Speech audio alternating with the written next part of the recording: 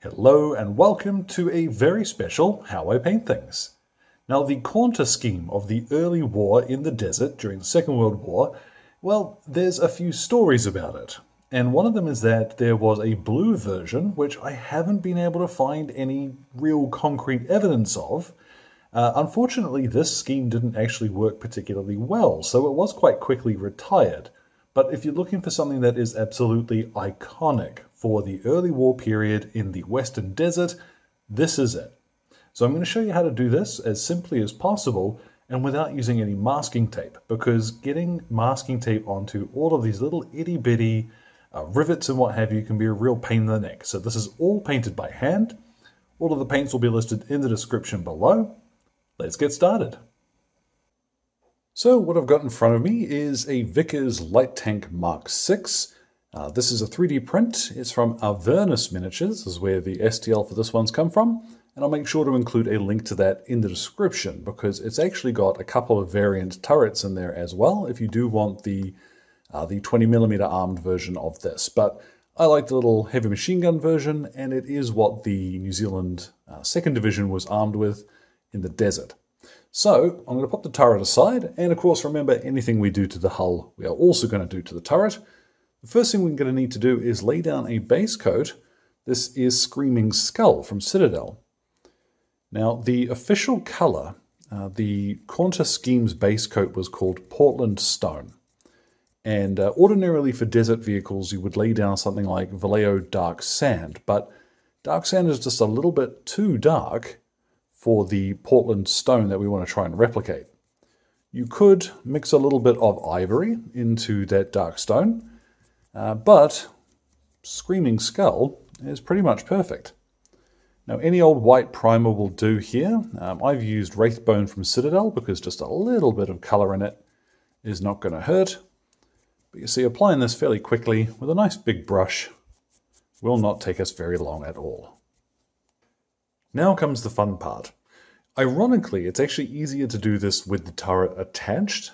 If you want to stop it from wiggling around, then just pop a little bit of blue tack on the inside of the turret ring. It's not really going to be a huge issue most of the time though. What I've got in front of me is a sheet where I actually have the Caunter camo scheme laid out in a picture, because these were applied in a very specific way. So what I'm going to do, areas that are going to be the darker green later, I can make a mistake in that direction. So I'm not too worried. As I paint down the front here, I'm just going to flick my brush a few times and slowly straighten that line out. And when it comes to the areas that I want to be correct, shall we say, I'm take a little more time and paint those just a bit more carefully. And then when I've got the framework laid out, what I can do is start filling in the actual blocks of camo color, as it were, with a little bit more speed and ease. Now at this point, you'll see that I'm really just laying down some lines. This area I'm going to fill in a little bit. Now that doesn't look like much yet. The important thing to bear in mind here is not to worry too much about perfect straight lines at this point. We've got plenty that we can do to tidy up, and we can even disguise a few little blips and errors as we go, but importantly, getting that solid color down is what we really want here. We'll move on now, and I'm going to use German Field Grey from VALLEJO for the next color. And this time I am going to be a little more selective about how I apply this. So this time I'm going to match up alongside the stone grey that we've already applied, and just little flicking motions to try and keep those lines as straight as possible when I first put them down. And when I'm satisfied with that, I can start being a little less careful. Okay, now that takes a fair bit of doing, I'll be perfectly honest, but it is still a lot easier, I've found, than actually masking something with so many bleeding rivets on it. So your mileage may vary, and if you do find it easier to mask it, then more power to you. What I am going to do now is to finish off tidying up with a little bit of our original Screaming Skull, just to straighten up some of the stone grey. Now once you're satisfied with that, I can still see a couple of spots that are a little bit patchy, but I'm gonna flub those as we go. Once you're happy with what you've got though, it's time to mix up the shade mix. Now there's a few ways you can do this. There are some very good enamel versions, but I'm gonna stick to acrylics. And when it comes to shading stuff, British stuff in particular for the Desert War, I'm gonna use a mix of soft tone, strong tone, and a little bit of water from the Army Painter. Well, the water's not from the Army Painter, it's from the tap, but the shades are from the Army Painter. So we'll start with 1, 2, 3, 4, 5, 6 drops of soft tone. Then the same thing again of 1, 2, 3, 4, 5, 6 drops of strong tone. Reason being is the soft tone is a little bit yellow and strong tone is just a bit too dark by itself. And then finally, 1, 2, 3, 4, 5, 6, 7, 8, 9, 10 drops of water, which will seem like quite a lot, but you'll see why when we apply this. And once you're satisfied that it is mixed together properly, it's time to start applying it over our tank. And you'll see the water actually helps the Army Painter washes to flow quite nicely into the recesses without really staining the color on the flatter areas, which is brilliant, because I would hate to have to come back and paint those again. So what I'm going to do is go around the whole tank and shade it. This does look a little better if you can keep your brush moving in the same direction as you apply your shade. Obviously it's not always possible, but wherever you can, that will give you a much smoother finish. So all over the hull and on the running gear that we haven't had to worry about just yet, apply yourself some of this shade mix. Now once it's had plenty of time to dry, you'll have something that looks like this. And finally, we're getting somewhere. That's not too shabby. Now the thing with the Army Painter washes is that when they dry, they can dry a little bit glossy.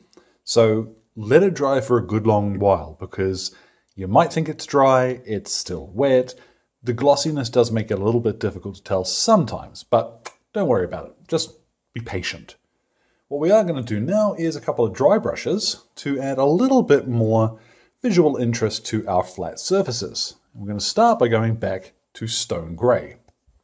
And what I'll do with this is work, as always, most of it off into a bit of kitchen towel. And the stone grey I'm going to use to dry brush just the field grey sections of the Caunter. Don't worry too much as you get near the edges where the other colours are, because if you go over just a little bit with the stone grey, well, we're going to be dry brushing those in a second anyway, and we'll get rid of most of that. So as you'll see, nice and quickly, we pick out the edges there, get a bit more detail on our tank. You can see there we've got a little more visual interest. We're going to do the same thing again here using pale sand, and we're going to do this over both of the other colours. Honestly, if you really wanted to, you could use something slightly different over the stone and then over the beige, but I just don't think you really need to at this point. So, dry brushing the edges of those other two colours. And then, after those couple of dry brushes, you'll have something that looks like this. And that's our Caunter pattern done. From here, what I'm going to do is to paint in the rest of the details of the tank, and there aren't actually all that many, to be perfectly honest. So stick around if you've not seen me paint a British vehicle for the desert before, but if you have, you're probably not going to be too surprised. I have here burnt umber, and what I'm going to do is I always find this easier doing this section first, because I can be quite messy with it. Thin it down a little bit more than it should be to really just let it flow into the recesses of these little tracks. And when I hit the running gear, I've still got the black wheel rims to paint later anyway, so not a big deal if I make a little bit of a mess here. Don't forget as well, the exhaust also looks good with a couple of coats of this. And with that done, I'm going to use some German grey to paint in the wheels, and I'm also going to use this to paint in the MG in the turret. Now I'll get just a little bit of oily steel. Any dark metallic colour will do here. And I'm just going to run this lightly along the edges of the tracks. Now for the turret lamp, I've got a little bit of Azure. Now any light blue will work perfectly well here. I'm just using Azure because I like the look and it's going to match the rest of my British and 8th Army stuff so far. You can mix in a little bit of off-white. This is roughly half and half Azure and off-white. Or you can just use a lighter blue. And we'll paint a little crescent shape in the bottom of the lamp. And then with some off-white, just a little dot in one corner and a couple of dots up in the other. Now with some VALLEJO bright orange and the scrangliest brush you can find, just stipple a little bit of this orange onto the brown. Try not to hit the other stuff. And now my favorite part is chipping. I've got a bit of packing foam here that I'm going to fold over into a pretty rough, gnarly shape, like so. Dip this into a little bit of German Camo Black Brown, which is a wonderful name. Dab most of it off onto a bit of kitchen towel.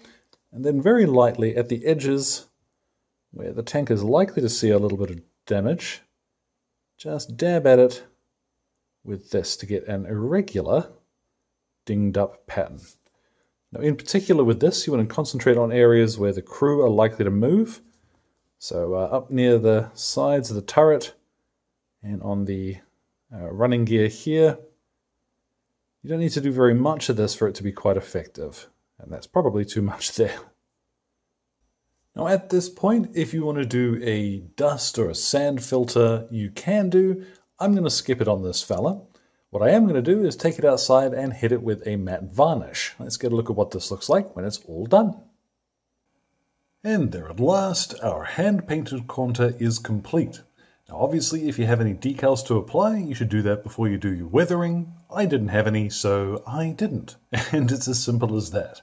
Now the first time you do this, it will be a little bit daunting because the temptation will be there to make sure that every line is perfect and straight the first time you put it on, but that doesn't have to be the case.